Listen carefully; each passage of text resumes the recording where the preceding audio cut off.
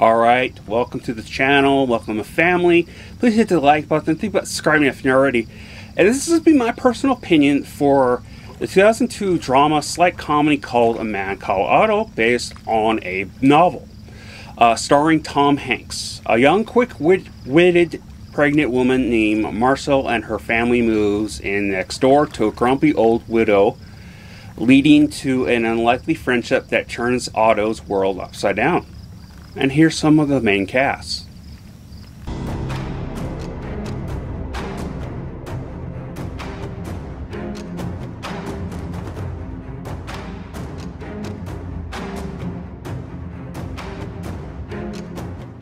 All was needed with this film was him yelling at kids, "Get off the lawn."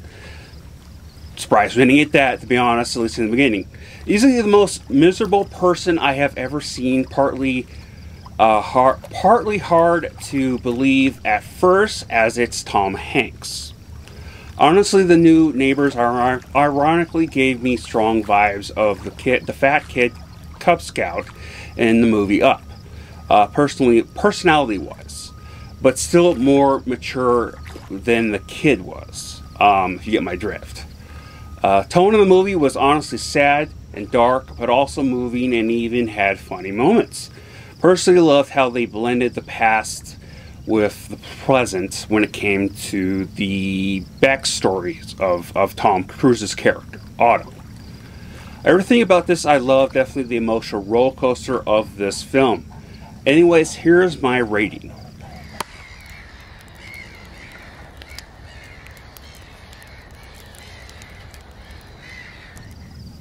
Fantastic film in my opinion, but what did you guys think in the comments below? Definitely a very powerful film. Very well done, written.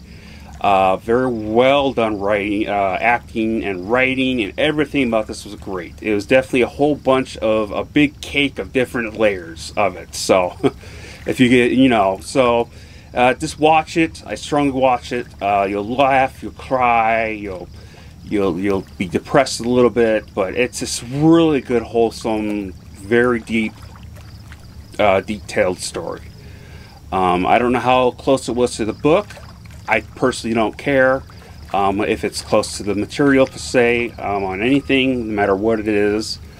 But that's just my personal preference and opinion.